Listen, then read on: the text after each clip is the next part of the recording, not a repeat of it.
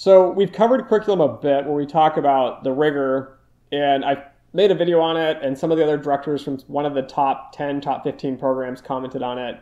And he talked about the same thing, which is like, we want to measure rigor, but it's extremely hard to measure it.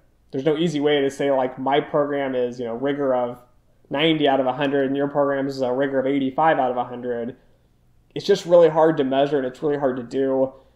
It's why, for a lot of times, I don't like ranking programs, but if I do, I go on campus, I sit in the classrooms, I listen to the professors, I want to see the interaction the students have, and then I interview students afterwards, and I really want to know the details, because I had students complaining to me, because there's no professors around, just me and a student just sitting there chatting about, how's the program going, what do you like about it?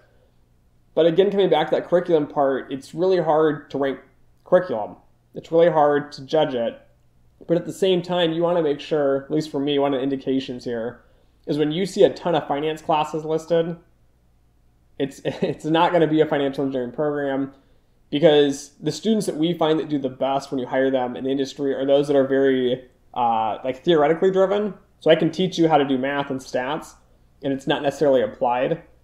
But a lot of times when you take the applied courses, what ends up happening is that they get in a mindset where they can't think outside of that application. So one of the best examples here is, for example, like the Gini coefficient.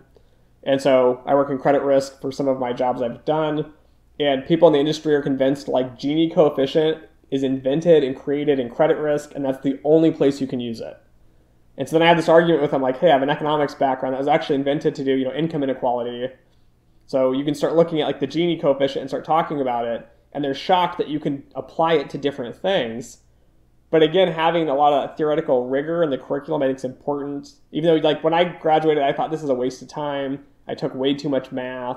It's not going to be applicable. But when they start throwing you into different areas and different jobs, you really start being able to connect the dots quicker than somebody that might have been trained to do a specific calculation in a specific industry.